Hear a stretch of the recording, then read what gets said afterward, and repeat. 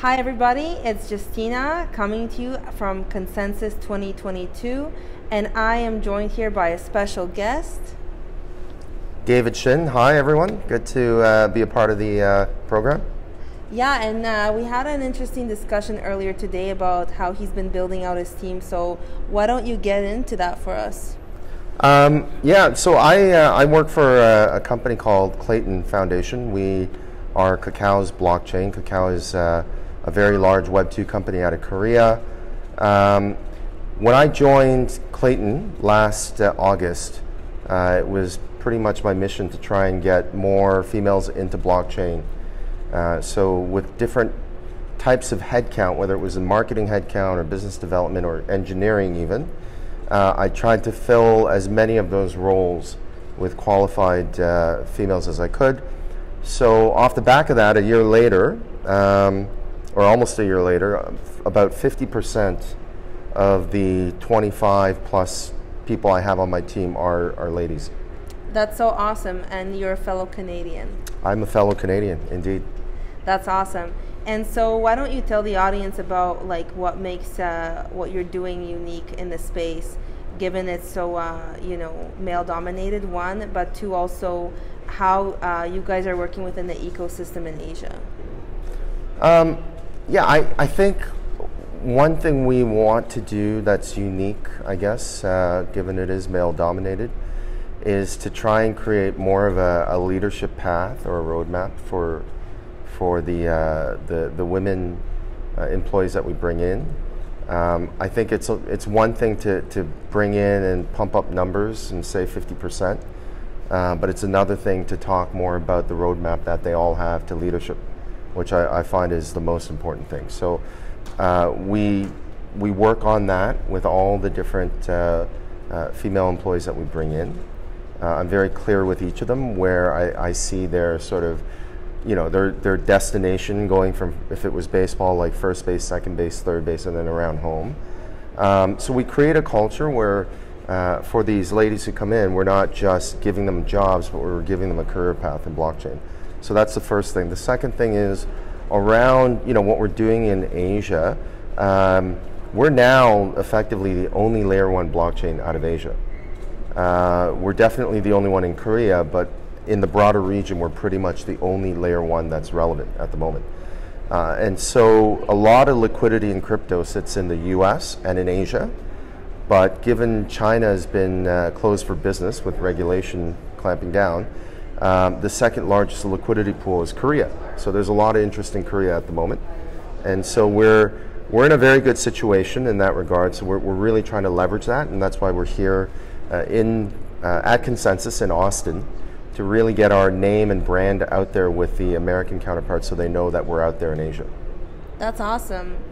And I think maybe for those who don't know, can you go into how the users can use what you do on an application layer? Yeah, so there's a lot of different use cases. I guess I'll talk about the ones that we prioritize at the moment in terms of how we fund projects. We like the gaming use case. We think that there's what we call a lot of rollover adoption that can happen.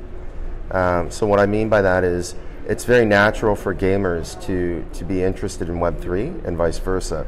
And so that's a pretty important use case that we look at. We try and fund projects that are bringing good games onto Klaytn.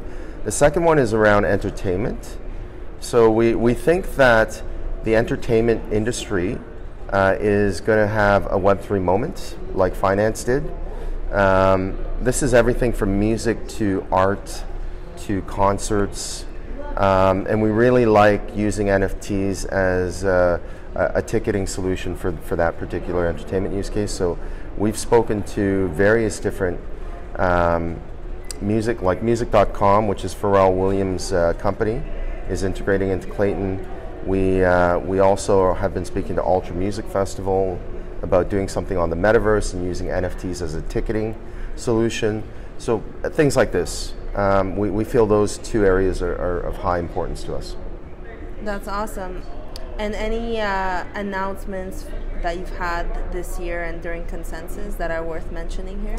Yeah, I mean, ones that we had recently was we have a big partnership with GMO Internet, which is a listed company in Japan.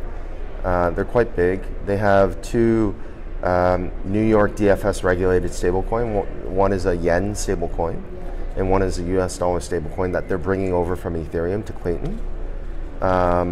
You know, the other announcement that we're about to make, and it's actually a bit of a first here, so you guys get dibs on it, is OpenSea, who is a very big partner of ours.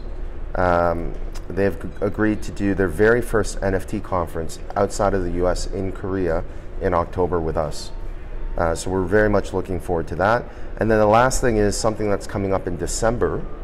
As most of your viewers know, and as you know, Miami has become the crypto hub for a lot of things in the US.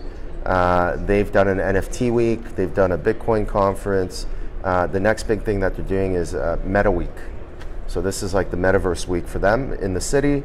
This is going to happen in December, and Klaytn hasn't announced yet, but again, it's a first for your show. We will be the main sponsor for that. Wonderful. Yeah, I just saw that conference. I sent in my application for speaking. There you go. So there you go. I do know about it. Awesome. Well, thank you so much. Thanks for having me. Absolutely wonderful. And we'll stay connected. Thanks, guys. Thank you. That was fun.